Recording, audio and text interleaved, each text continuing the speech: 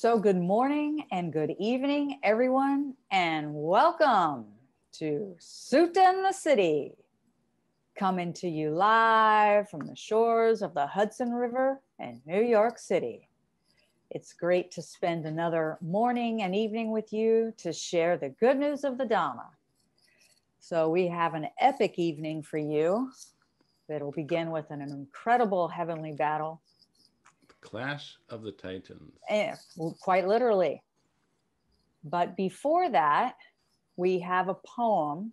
Now, if you were here Thursday, Stephen had picked a poem from a very quite vaunted Canadian writer. What was her name? Zwicky? I don't remember her first name. Jan Zwicky. Jan Zwicky, a very famous Canadian poet, very famous. And so I thought, I really, really, really like this poet. But I was thinking, let me find a poem written by her. However, I couldn't find, because I haven't bought the book like our cultured Stephen has. So I didn't have any poems that I could get for free. However, it appears that her husband too is a very famous poet in Canada. So I found one of her husband's poems. And so I thought, why don't we read that? And, maybe there's somewhat of an answer to her poem, who knows? But I thought it would be just fun, just an all around fun thing to do. So again, this is the poem of the husband of the great Jan Zwicky. And it's called These Poems, She Said. So here we are. These poems, she said, are poems with no love in them. They are the poems of a man who would leave his wife and child because they made noise in his study. These are the poems of a man who would murder his mother to claim the inheritance. These are the poems of a man like Plato, she said, meaning something I did not comprehend, but which nevertheless offended me. These are the poems of a man who would rather sleep with himself than with women, she said. These are the poems of a man with eyes like a draw knife, with hands like a pickpocket's hands, woven of water and logic and hunger, with no strand of love in them.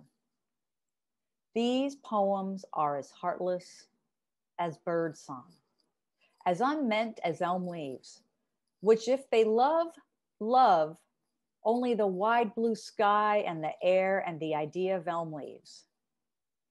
Self-love is an ending, she said, and not a beginning.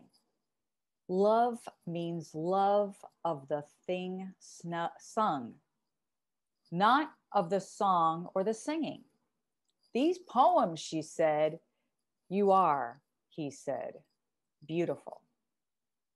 That is not love, she said rightly. So I kind of liked it. As I said, this is the husband of the great Jan Zwicky and his poem. What I liked about it, because I sort of fantasized that was her reaction to some of his poems. You know how sometimes these literary teams, they're sort of like each other's editors. So I kind of like that notion. But what I really, really liked, I'm going to share it again. What I really liked about it is after lambasting and saying all these terrible things about the man who would write these types of poems, he didn't say, get out of here, I don't want to hear you anymore. He said, you're beautiful. And then, of course, she had an answer, that's not love. And she said rightly. But I just really like that after all of these criticisms, he was able to respond in a way that I thought was quite nice and charitable. You don't think he was just trying to flatter her? Well, he might have. Maybe he was one of those men who was like, let me just say something nice so that she'll stop talking. That also could be possible. But I wanted to take the charitable view and say, wow, it's a great response to all of these criticisms. He found the one thing that, that he could say positive It's sort of like the sutta that we were reading Thursday, you know, where you see the individual who has been mean to you or said unkind things, but then you dive into the lotus pond and you swim beneath the muck and the moss and the that, and you get this sweet drink of water, right? You find something nice about that individual. So I kind of looked at it from that lens. That sounds like they have a very interesting relationship. I would say indeed they must. They must have quite the interesting relationship. I would like a mirror into that, to be sure. But moving on from the relationships of famous literati, why don't we move on to tonight's sutta, which has also got poetry in it, which is nice. The poetry of the Devati. The Devati, I love it. So, Stephen, why don't you set us up with what's going on as I look to share this sutta? Well, this sutta it's out of this world because it takes place in a heavenly realm of which the Buddhist texts speak of many. And in this sutta, we're told, or we hear about two kind of heavenly beings, creatures, non-human beings of a refined nature, devas and asuras. And it said that they were constantly fighting, constantly at battle. And so one might ask, but if these are heavenly people, why are they fighting battles? Aren't they kind of blissed out in meditation and thinking lofty thoughts? And the answer is apparently not. And so it turns out that even if one is in this deva realm, for instance, and of a very refined nature where you only eat some kind of special ambrosia food and you don't eat regular human being food, and you don't really get born like we do in this painful way, you still have lots of issues to work out, just like us. And so the devas and the asuras are said to be constantly battling it out. And we're told about the two leaders, the leaders of each of these groups. Vipachati, the guy who's in charge of the asuras, and then Sakka, lord of the devas, who resides in a place called the Tavatingsa heavens, sometimes called the heavens of the 33. And they have this big battle. And of course, there's a winner and a loser, and we'll read about that. So it is interesting to note that they seem a lot like regular people. Although they are these lofty place residents, they actually seem to act a lot like you and me. Yeah, that's always disappointing to hear when there's others who act like us, but so be it. We will need some readers. So if you can please raise your hand. And once again, okay, great. We're getting volunteers. Fabulous. *9 for those on the phone. And for those of you who are joining via computer, the hand raises and the reactions. Okay, very good. So it looks like we have Gita and Suan and Ken. So Gita, would you start us off, please?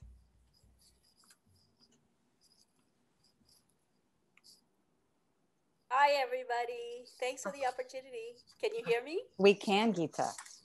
Okay.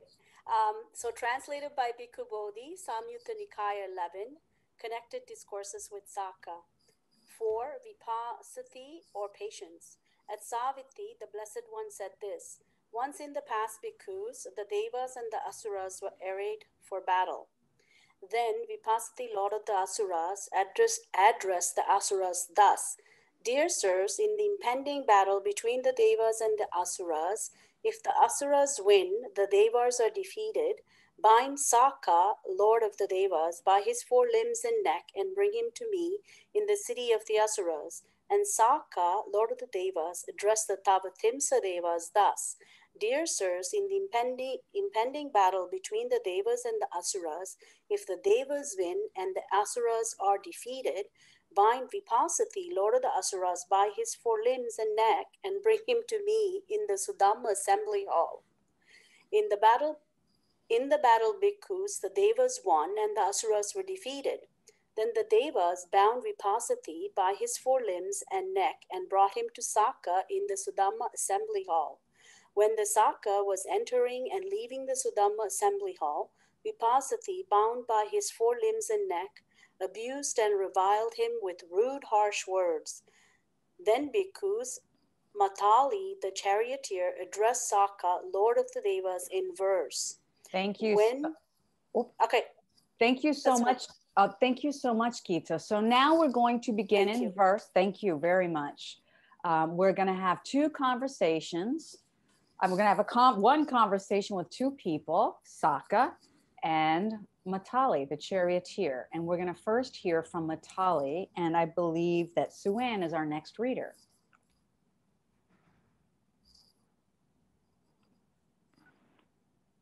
Hello? Hi, Suan. Hi, okay. When face to face with the Pachati, it is Magava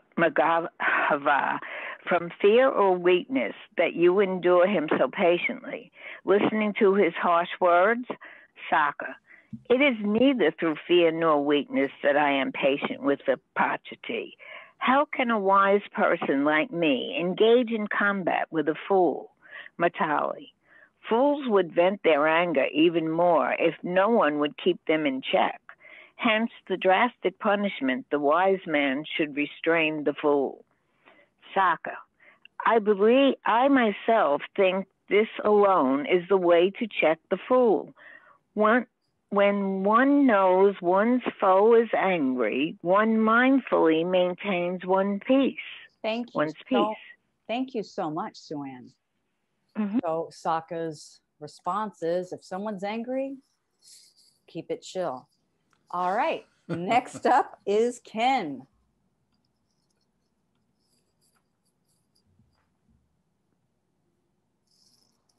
Matali, I see this fault, O Vasava, in practicing patient endurance. When the fool thinks of you thus, he endures me out of fear. The dolt will chase you even more as a bull does one who flees. Saka, let it be whether or not he thinks he endures me out of fear. Of goals that culminate in one's own good, none is found better than patience. When a person endowed with strength patiently endures a weakling, they call that the supreme patience. The weakling must be patient always. They call that strength no strength at all, the strength that is the strength of folly. But no one can reproach a person who is strong because guarded by Dhamma. Thank you so much, Ken. And next up we have Duncan.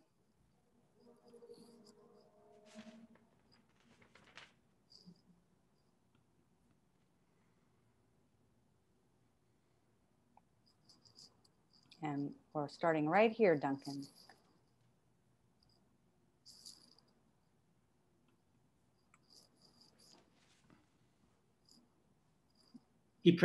One who repays an angry man with anger, thereby makes things worse for himself. Not repaying an angry man with anger, one wins a battle hard to win. He practices for the welfare of both his own and the others, when, knowing that his foe is angry, he mindfully maintains his peace. When he achieves the cure of both, his own and the others, the people who consider him a fool are unskilled in the Dhamma. So, bhikkhus, if Saka, Lord of the Devas, subsisting on the fruit of his own merit, exercising supreme sovereignty and rulership over the Tavatamasa Devas, will be one who speaks in praise of patience and gentleness, then how much more would it be fitting here for you, who have gone forth in such a well-expounded Dhamma and discipline, to be gentle, patient, and gentle? Thank you Okay. so much, Duncan. And thank you to all of our readers for this evening. That was great. We had just the right amount of readers. So thank you for that. Wow. Well, there was an awful lot covered in this poem, really, this beautiful poem. What do you think, Regina? Does it sound easy? Like, I have to wonder, it seems to me it's always easy to be patient and kind when you're on top. Well, yeah, we had spoken about this before. Of course, it really, really is. So, I mean, in a way, I'm kind of like crying a bit foul on this sutta. It's like, well, Sokka, it's not like you lost and you had to be patient, when he was tied up. But what I find interesting, though, what I found interesting was this whole notion. It's like, okay, if I don't strike back, people are going to think I'm not striking back because I'm fearful, or they're going to think I'm striking back because I'm weak, or I'm not striking back because I'm weak. But what I really liked what he brought forth was, as a matter of fact, it's the strong person who is able to contain their impulsive, I would say, nature to respond in kind. And it's much harder. And I really like this line. Where is it? One wins a battle hard won. I don't know the exact quote. Matter of fact, I should probably memorize that line, not responding in kind. A person wins a battle hard won.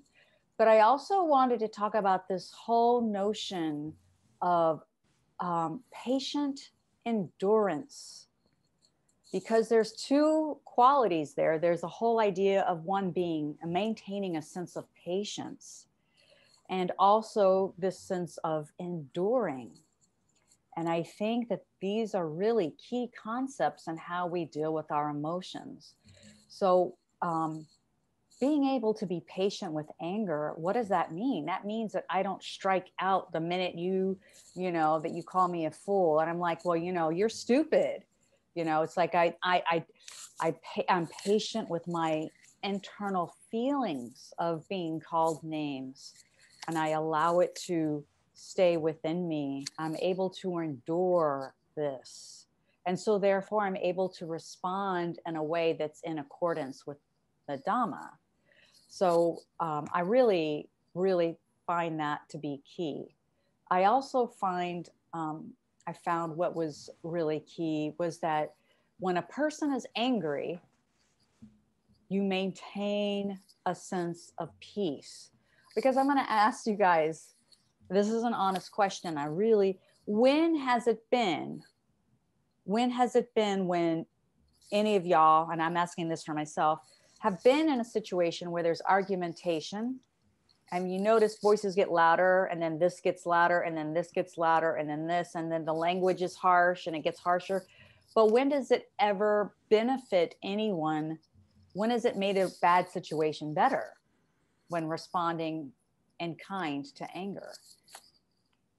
And I think for me, almost never. So yeah, those are my thoughts.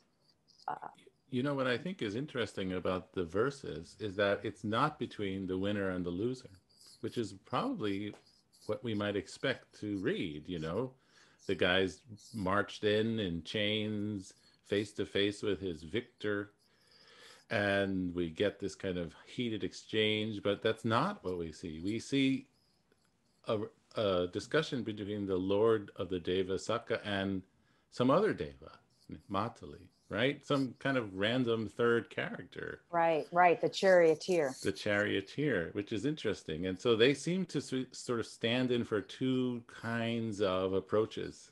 And I think it's really interesting. The first stanza sets up Matali's mentality, because he he asks, well, why are you so patient? Is it because you're afraid of him, or because you're weak? So he can't really imagine something outside of these two reasons at all. Why else, in other words, he seems to be asking, are you patient? How else, for what other reason could one be patient? And so Saka, of course, immediately responds with the answer. But it seems like a very difficult discussion, right? Because I don't think Matali's really getting it. Right. Yeah. Well, and I think it's very true that in our lives, very often we're patient with people because either we want something from them and we hope that if we behave well, we'll get it, or we are just afraid of the consequences if we make that person angry and they're going to do something even worse to us. And I think that sort of third way of behaving patiently because it's just the right thing to do is pretty rare, in all honesty, for many people, for myself too.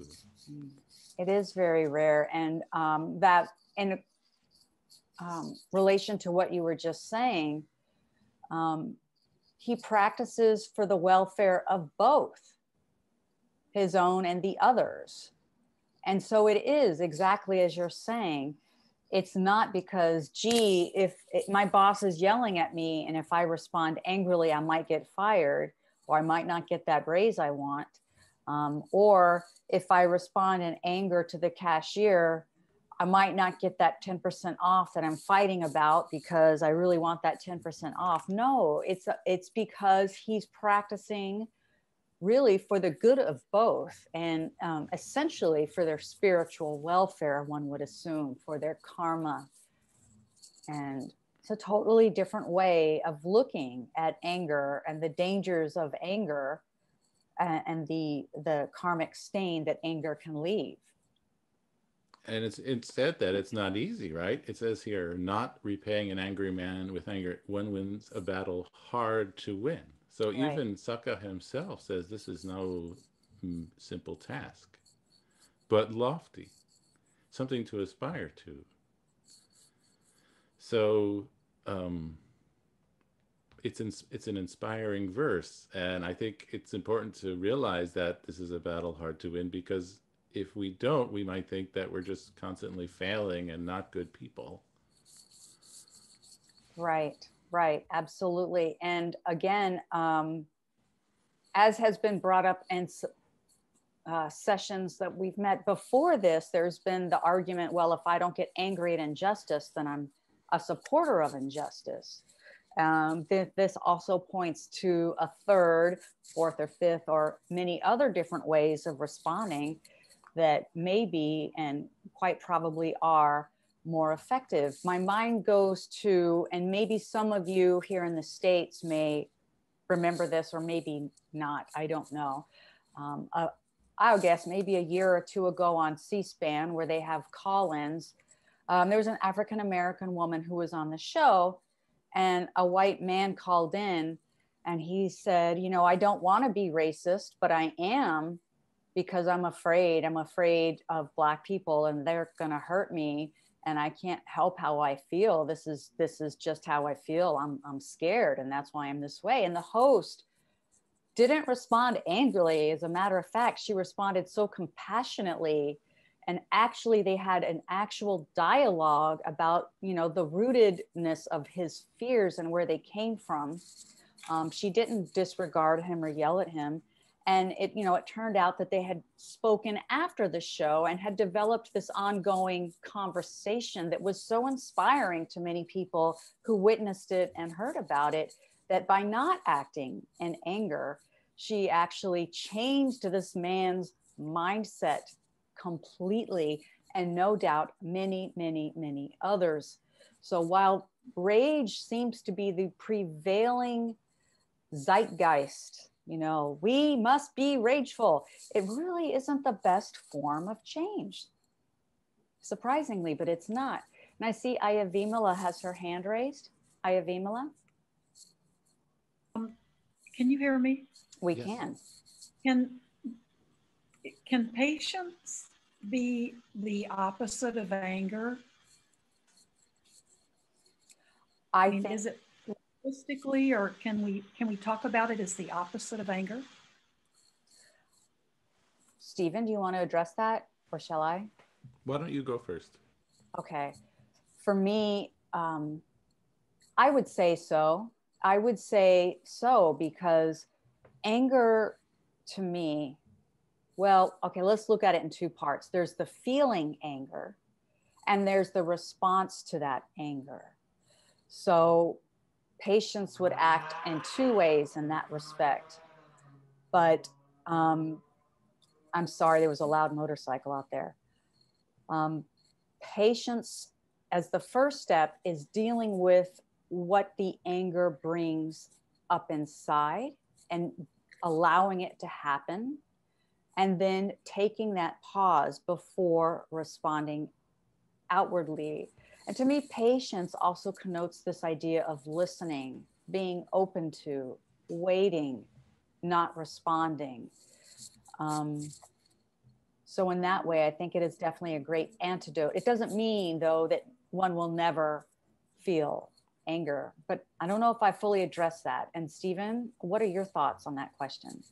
Well, I guess I would say first that it seems like the quality of patience would encompass more than just the quality of non-anger, but it would also seem to be inclusive of that quality. And it says here, we had this verse, of goals that culminate in one's own good, none is found better than patience. And so it seems to be almost one of the supreme qualities presented here. So it seems like if you're patient, it's pretty easy to not get angry. So I guess there's a question that I don't really know the answer to, that could you be not angry but impatient? I don't know. Aya, what do you think? You're talking to me. I'm not sure. I always think it almost reads as if patience were like the perfect antidote to anger, or even the opposite, but it doesn't take all situations into account. I think I like this, this that you highlighted. I think that's really good. So patience can maybe be a perfect antidote to a lot of disturbing emotions. Yeah. I think it would tie in very closely to mindfulness or self-awareness and a clear understanding of how things are. And it has a sort of a patient quality is a cool quality. It's not an excited quality. And so when we are patient, we have much better chance of sort of understanding what's happening and not being reactive. Well, I'm glad you used that word because patience to me is reflective. It's reflective. It's allowing whatever is out there to come in, and it's not necessarily responding, you know, whereas anger or the manifestations of anger are reactive. And I also like the idea that you brought up, Stephen, around impatience. And is it possible to be impatient and not feel anger? And I would argue that impatience is definitely, it's impossible to be impatient without anger. I've never experienced it because it's an aggressive emotion. I always kind of qualified that as one of those subtle anger things that we often don't recognize. For example, when I used to take the subway to the job that I used to have, I remember when the train would come to the subway stop and I would feel this impatience coming on as I was waiting for the doors to open, waiting for people to come out, waiting for my turn to get in. That feeling of impatience, it's anger. It is. It's like, when are these people going to get out of the subway? How many people are in there getting off at this stop? When am I going to get on? Oh my God, everyone's getting in front of me. I'm not going to get a seat. So I would encourage people to look at impatience and see if it's something that's occurring, because that's one of those low-level anger situation that conditions more anger in us and more anger to arise in the future. I would agree. And we have a hand up from Catherine.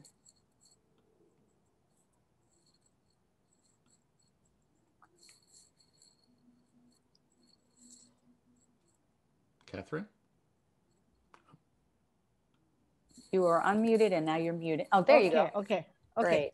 To me, when we say a person is patient, usually he will be a calm person. A calm person when in the face of anger, usually they will not react to anger with anger. So actually, of course, this patience actually will benefit both sides. And anyway, patience is also one of the supreme blessings as mentioned in the Mangala Sutta. So it is a very powerful quality, I think.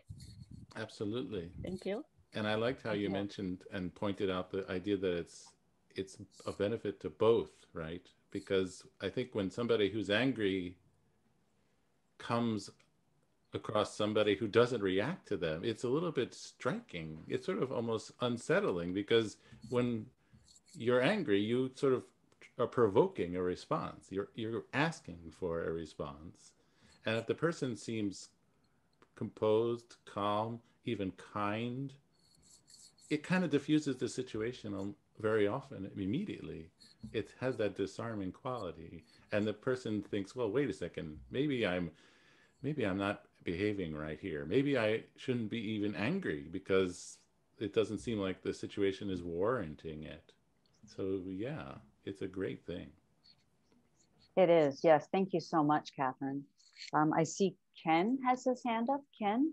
Yeah, I'm thinking of a situation I've been as both a parent and as a teacher, where I'm trying to explain something, and I think it's very clear, but my child or the student doesn't get it, and my first reaction is anger. What do you mean you don't get it? It's perfectly clear. But I've learned the hard way, getting angry is the worst thing in that situation, because no learning takes place. So I can continue to be impatient, but I recognize my impatience and don't express anger. But anyway, that's a situation that I've encountered a lot. Thank you so much, Ken. That's a beautiful thing. And it's true, very little learning happens when someone's afraid that, that they've done something wrong. And it's very stifling. And yeah, thank you for that, especially teaching. I've been a teacher and it's the same thing. And then I ask myself, why is it when I'm trying to explain something and the other person doesn't get it? Do I get angry? It's not like they're intentionally not getting it. But frustration, again, is one of those things to check, because it's one of those, it's so easy to have that crop up throughout the day. So when we become aware of impatience, when we become aware of frustration, when we become aware of irritation, when we have an itch, it's like, oh, why does this itch? Well, heck, just scratch the itch. It's nothing to get angry about. But again, it's these mind states that pop up so unconsciously that once again, sort of reinforce the angry mind state that causes us so much pain in our society, so much pain. I see that Sue-Ann had her hand up. Sue-Ann?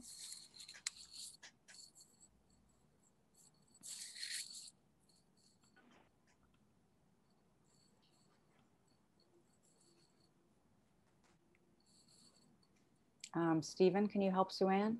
There she goes. Sue-Ann, you're on. Okay. Are you there? Okay. I just wanted to make a comment about the correlation I'm finding between patience and anger. I think I mentioned a few weeks ago, I have a situation going with my cousin whom I loved all my life and we've been best friends as well as cousins. And anyway, she got really angry at me at something I did and just about pulled a cancel culture on me. I mean, like she didn't want to have anything to do with me. And I thought I did something totally inadvertent and innocently. And of course, my immediate reaction was, as always, to react and get angry. But I'm really trying to practice responding and not reacting and not nurturing anger. So I'm using patience to wait until all the anger subsides so that I can respond to her in a more understanding and compassionate way. But it's really difficult. I thought the anger would have been gone by now. I actually pray about it and meditate on it, and I haven't written to her or called her, and I'm really being patient, but I can't get rid of that last drop of anger, because I feel so self-righteous about it, I guess you could say. So I'm just kind of telling on myself. I just want to say that's where I'm at with this topic. Thank you actually for updating. I remember when this came up a few weeks ago. I believe it was over an issue on Facebook, which a lot of y'all know I'm not a huge fan of Facebook, but I have to get my account unhacked. That said, so often and it sounds kind of like a resentment, anger type thing. For me, and in my experience and others, when there's this thing that just won't go away, it might be related to an unrecognized hurt. Like perhaps there's a pain there. And I think I mentioned this in the last session, where our mind is so tricky on us. We are always trying to get away from dukkha. The Buddha said dukkha is to be experienced. Dukkha is to be understood. And the only way, unfortunately, that we can truly get dukkha is to feel it. But no one wants to feel it. And so what do? We drink alcohol, sometimes too much. Maybe people medicate themselves. Maybe people are constantly working. People get workaholism or always wanting to go distract. I don't know how, there's so many on Facebook maybe, but it's like these are the mechanisms that the mind constructs so that we can avoid dukkha. And unfortunately, I love this saying, maybe many of you have heard it, but what we resist persists. So if we resist dukkha, whether it's by covering it up with anger, or with righteousness, or with drinking, or sleeping a lot, it's not going to go anywhere. It's going to hurt us a lot, and it may end up hurting other people a lot. And so what I would suggest maybe thinking about for all of us who encounter these situations is to open up to the pain of that. Let the pain in. And then rather than reaching out to the cousin or the friend or the ex-partner, having compassion, self-compassion for the pain in ourselves. And once we can open up to the pain and give ourselves compassion for how much being this embodied being hurts, I think then we're on the path to loving kindness towards that person and ourselves. But until we can do that, it's really hard to let that go, and anger persists. Well, I'm going to just give that as an offering to you, Sue-Ann, and let's, maybe in a few weeks update us. Hopefully not. Thank you. That was beautiful. I appreciate that. That really, really resonates with me. Thank you. Thank you so much, Sue-Ann. And Catherine, I see you have your hand up again. Yes, I want to say what I learned from this sutta is the benefits of patience and non-violence. And of course, we learned about the disadvantages of violence and animosity. Yeah. Thank you so much. Oh, I just love that you talked about nonviolence. This is beautiful. You know, this is what we're striving for in our Buddhist practice and our spiritual life, and really in our daily life, nonviolence towards ourselves and nonviolence towards others. I mean, if you ask most people, well, do you want to be a violent force in society? Most people are going to say no. But when we entertain, nurture, and feed anger, it's what we're doing. I hate to say it, not to criticize anyone. I do it too. Diane, I see you have your hand up. Diane? Just a question. Do we know what the battle was about? Apparently the battle doesn't really matter. That's the MacGuffin. I don't know if you know what the MacGuffin is. I think it's the Maltese Falcon. It's a classic show. And I think there was like, I don't know. There was a movie that was about nothing that it had anything to do with. It was just part of the plot. I don't know, Stephen, do we know why they're fighting? I think they're always fighting. I don't know. Actually, I mean, it's like a thing with them. They're fighting all the time. I don't know the answer, no. It's not pleasant. Okay, Todd? Yes, I think the Asuras are always trying to get to the top of Mount Meru, up to the heaven of the 33 gods, just to take it over. And that's why they're always fighting with the king of the gods. Wow. Thank you for that, Todd. Yeah, well, trying to fight for top of the mountain is a continuous theme. And unfortunately, it seems to be a theme that reaches the outer regions. You know, I mean, that brings the idea of, you know, in our cultures, you know, it's always about who can get to the top, who can reach the highest, who can be the best, who can get the most. And how tied in with that is anger. Is trying to be the best mean that we have to destroy others on the way up there? I don't know. It's just a thought. Stephen, did you have any thoughts? No, I think it's a beautiful sutta. I think it's one worth revisiting a lot for our own practice. It's inspiring. It's easy perhaps to kind of start to read into it things that we want to try to maybe find loopholes for anger. Like, well, you know, if somebody's brought in chains and I really don't worry about him, well, it's easy not to be angry. You know, it might be more anger if he was not brought in chains and I thought he might be coming at me.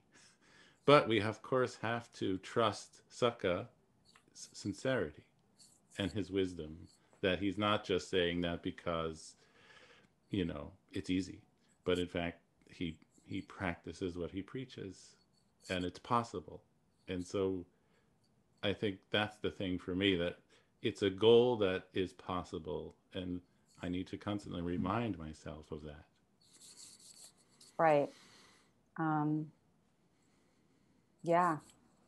And there was something, just one more thing in regards to patience. I did want to say that, you know, in this patience, that doesn't mean that we act like we're patient as if we're speaking to a bratty child or what have you. It's true patience, meaning it's a true feeling of, there's no animosity there. In other words, maybe, I don't know if you've ever had this experience where you act like you're being patient with someone, but really it's kind of like this sneering, superior way.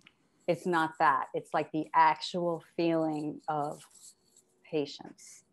So just wanted to bring that up in terms of loopholes.